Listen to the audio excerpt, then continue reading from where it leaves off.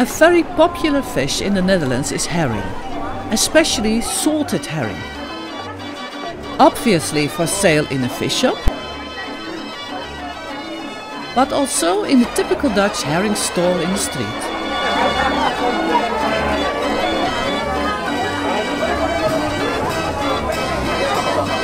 This is really a traditional one. The preservation of this fish was invented by a Dutch fisherman in 1380. First, a part of the guts and the gills of the herring are removed, except for the pancreas.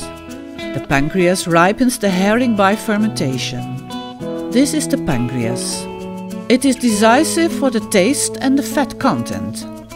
Formerly, the herring was covered with salt and stored in barrels for conservation.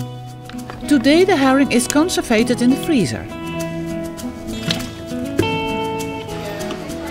In the fish shop or the herring stall, they remove the pancreas, head and bone and the rest of the guts.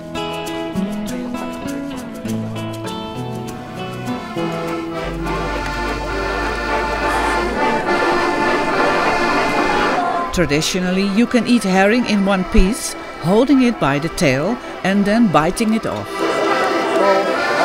But you can also cut it in pieces.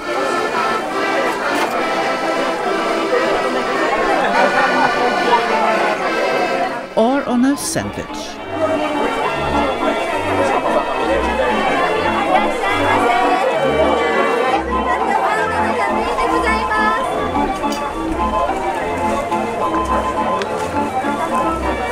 Herring is usually served with onions and pieces of sour pickle. But of course as you like it. Bon appétit!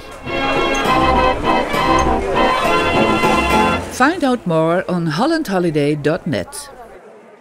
Enjoyed this video? We appreciate a like.